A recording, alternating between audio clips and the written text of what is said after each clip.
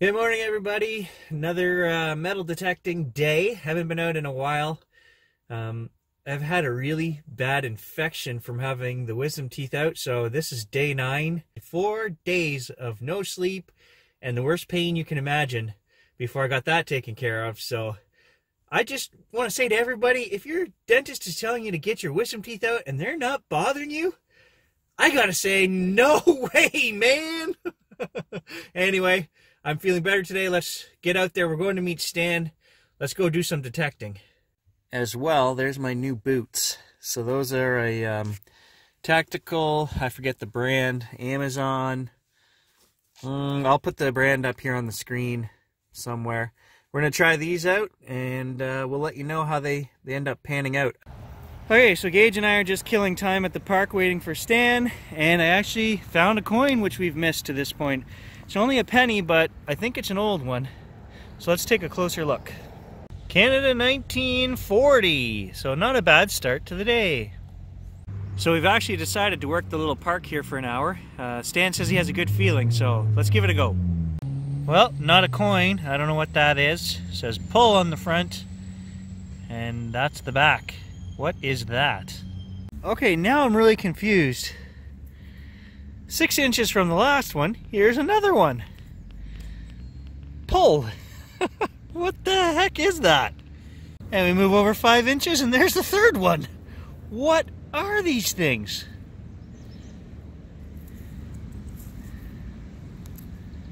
I'm just waiting for the one that says push on it. Look at that. Okay, so these grooves on the end here looked weird to me, and Stan confirmed. We looked closer. There's a hole in here. This almost looks hollow. That's a weird looking bullet. We think it's actually, Stan thinks, maybe a dart. It's really heavy. Maybe even some kind of lawn dart. Okay, so we've moved off into the bush. We got a couple old farm sites here, 1880-ish. And Stan is on the power line right there. So one of the sites was right here in this cleared out area. And we think the well was over in there, but we're gonna take a little wander through here and just swing around and see what we can find. He's already been sick today, and then tried to eat a dead porcupine after he was sick. Not the smartest dog, are you, Gage? Eh? He's happy though. Look at him. He's always happy, that guy. Okay, so here's a cellar hole. And we got some lilacs. And a real nice clearing behind us with great big old poplars back in there. But we're going to detect this clearing. And there's fields down below, Stan says, and another well.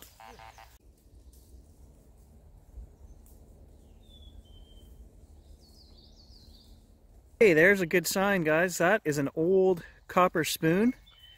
And you can see nice, delicate design on that. No markings. So that's a good sign that we're in the right spot. Here's some of those big poplars I was talking about. And right there's a stone pile. So they cleared this and must have had barbed wire along the edge of it at one point, because there's an old piece of barbed wire with one of the barbs still on the bottom there. We found one of these at the last rail station. That is smaller. That's like a 20 gauge. Of course I gotta drop it. But it says on here, DC Company 57 Snider. So we should be able to date that, and I'm going to say that's late 1800s for sure. Hey guys, I'm just at home doing research on that 57 Snider shell casing that I found, and surprise, it is not a 20 gauge shotgun shell. It's from a breech loading rifle. It was a Snider Enfield, made in 1866. I'll throw up a picture right here on the screen, and I'll show you. Not what I thought it was at all.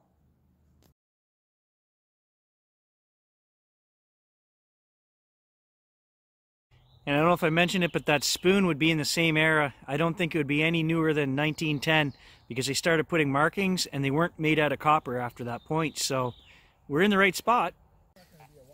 Here's a little bit of a stand pile. We got an old spigot and a couple pieces of copper. This one here is copper as well. We don't know what that would have been for. And an old file.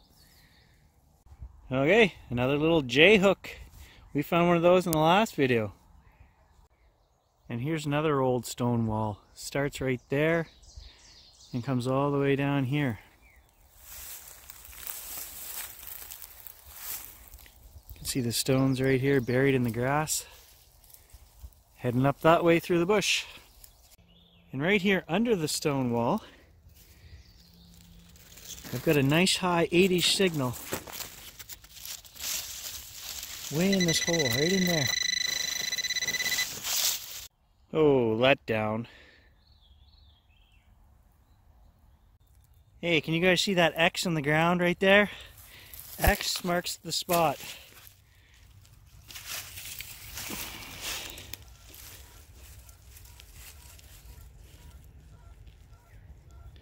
Something there. Okay, X never marks the spot. Whoever said that is retarded. Or was retarded. Piece of old wire. And that's the problem with these old homestead sites, guys. Just as much work as there is in coin hunting, but a lot less rewards. A lot of old crummy nails and wire and shotgun casings. And it's hard to make a video on these sites, but hey, I like the adventure of being in the bush, so hopefully we find something. You guys can see too that already spring here, all the new growth is coming up, so it's already hard to detect in this field. And it's only going to get worse, so we've got to do it now. Okay, so what is this? It's brass. And there's like a slide rail on the back with 2 holes. I have no idea what that is. Okay, so I'm 99% sure that is a bone. I don't know what kind of bone, but that's a bone. And in the same hole as the bone, we've got some mystery item here. It's pretty big. I don't know what. I'm gonna have to dig this thing out, but there's the top of it. There it is. It's a stove plate. And it says right on here, heater. Something heater. Half of a stove plate. Door or a lid, I don't know. Look what I found. There was still an overload down there in the hole. Now we can read it.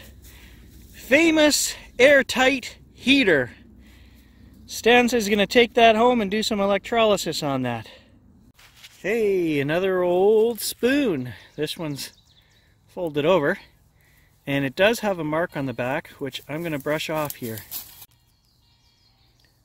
There's the maker's mark. There's a symbol and then another symbol, and then it says D and A. So Stan gave the spoon a lick here, and it says Nevada Silver, D and A. And where we scratched it, that looks silvery. And there's part of an old crosscut saw. Well, there's an old brass buckle.